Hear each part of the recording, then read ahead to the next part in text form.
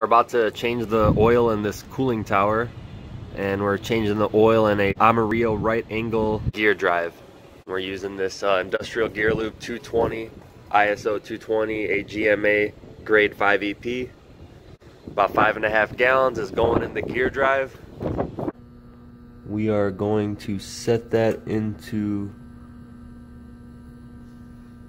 hand or local. And we're gonna hit run.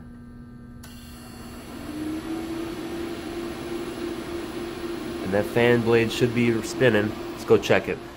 We got the fan running in low speed, about 20%. So let that run for a couple minutes. Let the oil warm up. It's been 15 minutes. We're gonna hit stop, wait for the VFD to wind down, and we're gonna switch it back to remote.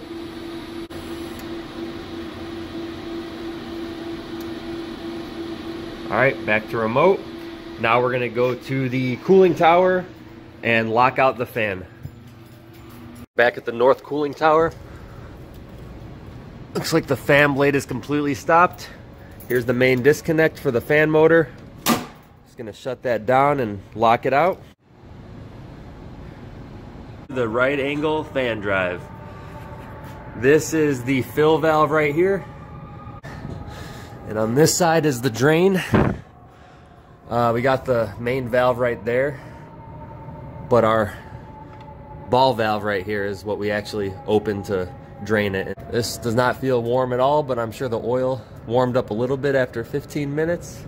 I'm gonna remove the oil fill cap so there's no vacuum, so we can drain a little bit faster.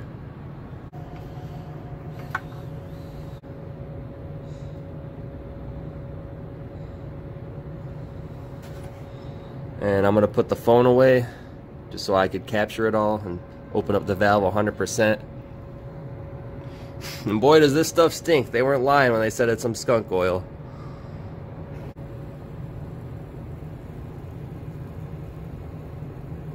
It's almost got like a grit sound to it coming out. Should be about 5.5 gallons right there. Time to fill. I'm gonna pull out that sight glass and try to clean it on the inside so we can get an accurate reading once we fill this up.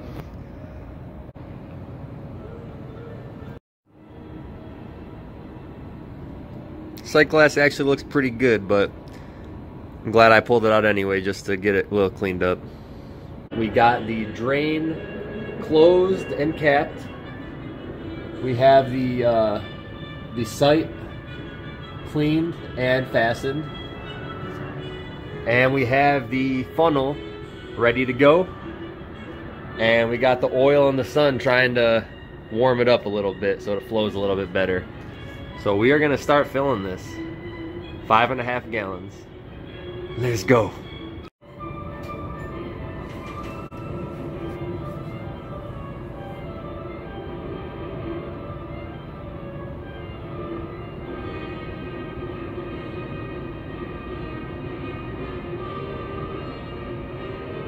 So I'm filling up the last gallon here, and I'm starting to see some oil in the sight glass. So the oil change is all done. I made sure to tighten this cap right here, made sure that the valve is closed, and also the sight is good and tight as well.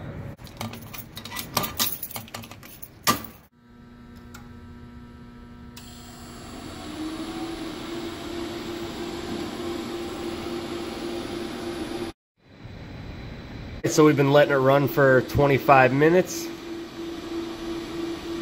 Time to shut it down and set it back to remote. Then we're gonna go check the oil and check for any leaks. Look at that, beautiful. It's like the drain cap is dry.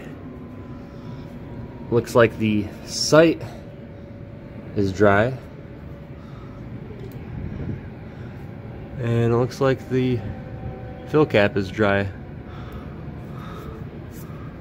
And And the fan doesn't even feel warm at all. So for the next tower, I'm gonna let it run a little faster and a little longer to let it heat up, and hopefully the oil will drain a lot quicker. It took a long time to drain that oil. Also took a long time to fill it. Thanks for watching. Thanks for joining along. That was my first time changing the oil on the cooling tower, so I'm pretty pumped about that. I think it went pretty well. Didn't spill any in the water. All right, thanks guys.